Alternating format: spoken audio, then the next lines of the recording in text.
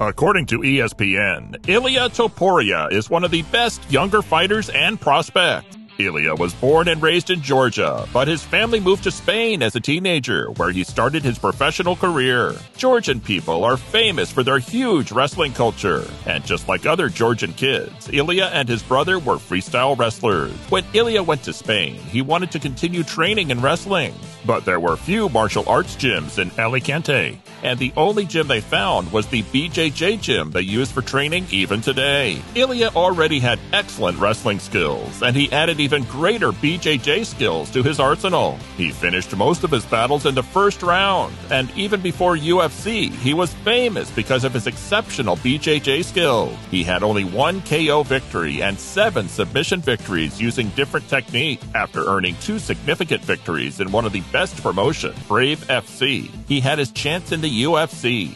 But this chance was against a very experienced and talented fighter on short notice. His UFC debut was scheduled against Youssef Zalal on 10 days short notice. The fight was scheduled for October 2020, and Youssef already had 3 victories in a row in the following year in the UFC. Ilia was a massive underdog, since all of the circumstances were in Zalal's favor. However, Ilia went inside the cage, faced Zalal, and earned the first ever unanimous decision victory in his professional MMA career. After a fantastic debut against that great talent, his next battle was scheduled against another experienced fighter, Damon Jackson, who had previously shared the octagon with another Georgian UFC fighter, Levon Makashvili, and ended the fight as a draw.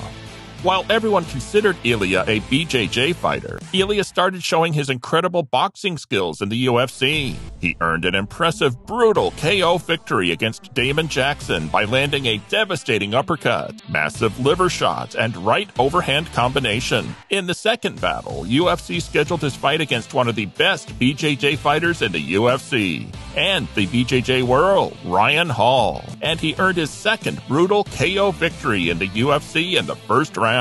After that, Ilia was scheduled to battle Jai Herbert, an English fighter in the lightweight division. It was his debut in the 155-pound division, and he almost lost the fight in the first round when Jai landed a brutal left high kick, but Ilia showed the heart of a lion. In the second round, he finished the fight with the same combination of the liver shot and right overhand. He knocked Jai Herbert out cold in front of his people. His latest fight was against the undefeated featherweight prospect Bryce Mitchell, who was very close to the title shot. Bryce was famous for his excellent submission skills.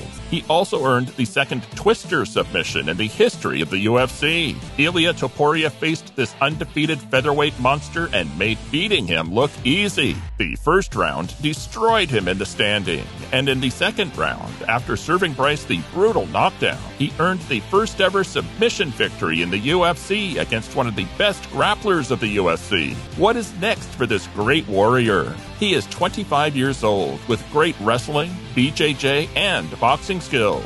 He still has plenty of time to work on his weaknesses and make his deadly weapons even more dangerous. As a next opponent, he called out T-City, Brian Ortega. Still, he might hold another fight in the lightweight division since he has some weight-cutting problem. In the lightweight division, only one fight makes sense for the moment, and that's against rival British star Paddy Pimblett. They exchanged words on social media, and Ilia even exchanged punches with him when they first met in the building. During the press conference for the latest UFC card, they talked a lot about each other. So it would be beneficial for the UFC to promote the bad blood between these two and hold a great rivalry. Otherwise, in the featherweight division, he has proven that he deserves a top 5 fighter. And his fighting against one of the best BJJ fighters of the division, T-City Ortega, makes lots of sense. On the other hand, Ortega owes an explanation after suffering defeat in title fights and suffering injuries in the last battle with Yair Rodriguez. So what's next for Ilia? Bad blood rivalry with Paddy or title eliminator battle with T-City?